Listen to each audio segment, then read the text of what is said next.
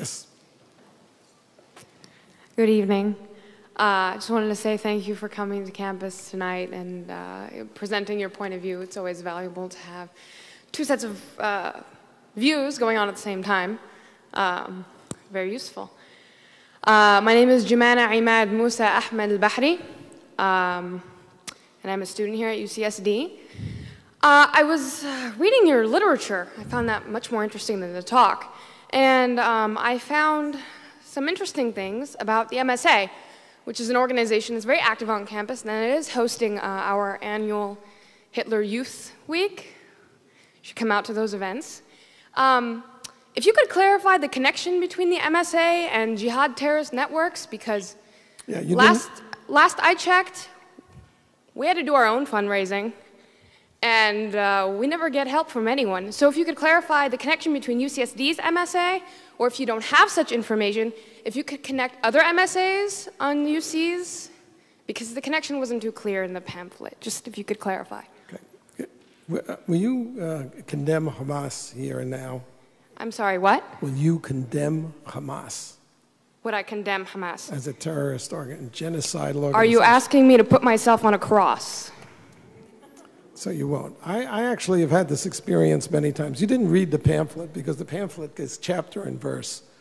The main connection is that the MSA is part of the Muslim Brotherhood Network as revealed in the documents. I don't think you understood what I meant by that. I meant if I say something, I'm sure that I will be arrested for reasons of Homeland Security.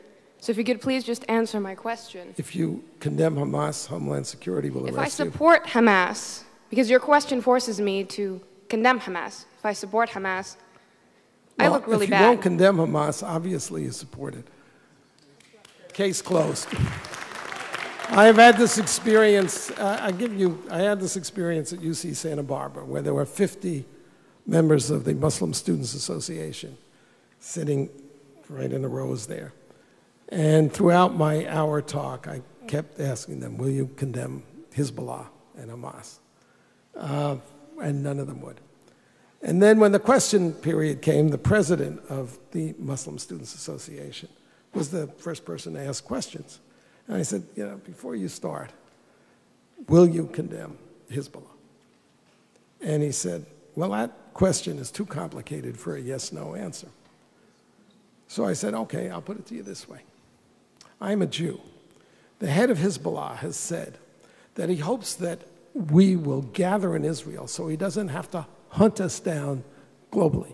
For it or against it? For it. Thank you. Thank you for coming and showing everybody what's here. And you're wearing a terrorist neckerchief. If you understood... you didn't hear the lady. Could you please answer my question? You don't get to make a speech. Yes, sir.